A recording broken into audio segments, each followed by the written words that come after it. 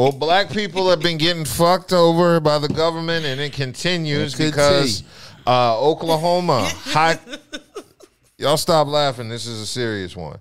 Oklahoma High Court ends the last hope of justice for Tulsa race massacre survivors. So basically, the Oklahoma Supreme Court on Wednesday struck down a lawsuit brought by the last known survivors of the Tulsa race massacres, and basically another setback in the pursuit of justice for what is considered one of the most destructive single acts of mass violence of black people in the U.S. history. Right. So the Oklahoma State Supreme Court in the 8-1 ruling affirmed a decision that the plaintiff's public nuisance claim does not fall under the scope of Oklahoma's public nuisance statute. So the allegations don't sufficiently support a claim for unjust enrichment or the unauthorized use of names and likeness in the court's ruling. So you come in, I build my business up. Yep. Me and my friends, we take our skill set, build our business up, our community up. Mm-hmm. We are holding our own end. We ain't fucking with you white folks.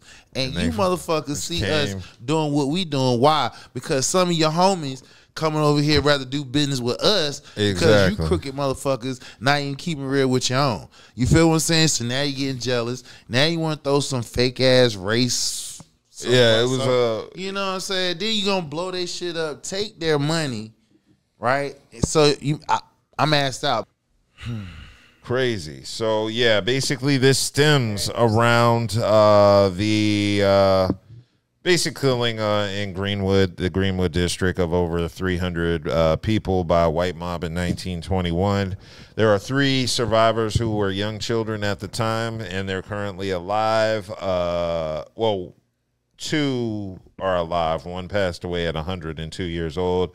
You have 2 victims left. One is 110 and the other is 109. These are the last 2 survivors of this race massacre. Give them their damn money. They were seeking compensation and reparations for, including punitive damages, a compensation fund, and a scholarship program for descendants of residents living in Greenwood when the violence took place. So they want the descendants of the people who lost their stuff in the race riot to be able to get scholarships. It should be fair, because the one thing that you always hear about black people lazy, black people don't want to do this, they don't take care of their communities. Yep. Man, we have historical facts of the opposite. Exactly. And that we have historical facts that was thriving so well. They was thriving better than their white counterparts. Exactly. So that's why they burned them down. Through the storyteller. Like, it always depends on who's telling the story that depicts who is doing what. Yeah. You know what I mean? Yeah, so it's a very upsetting scenario because, you know, this feels like the last chance to get any real reparations or any type of justice. Never want to hear that word for this happening. And they're going to wait till forever to try to give them and next thing you know, it's going to be bye-bye. Well, you know, reparation, when you hear that, when white folks hear that word, they automatically like money. Yeah. Which you don't have to, reparation doesn't have to be a paycheck, because it has to be a paycheck. No, it doesn't have to be. That's not what I want. I was about to Gary say it doesn't have to be just a lump sum paycheck, because you can have like you said, some money. You can have your kids go to college for free anywhere in the state. The value of a college education varies. You're right. So if you able to if go, they want to go to college. What if they don't want to go to college? What if they don't want to do something else? So I feel like the best form of reparations in anything is money. Why? Because we're on this country.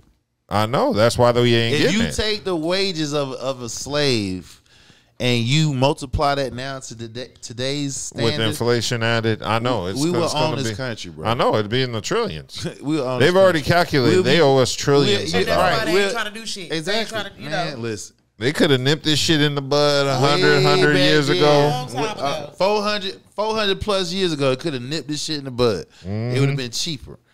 Yeah, but the 2 survivors are going to file a petition for rehearing with the Oklahoma Supreme Court.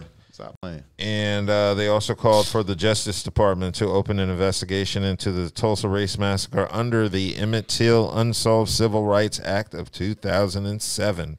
They didn't include any details of what that entails, but hopefully that's kind of their last line of defense and getting some sort of justice for that. That story I had to share because it just kind of pissed me off.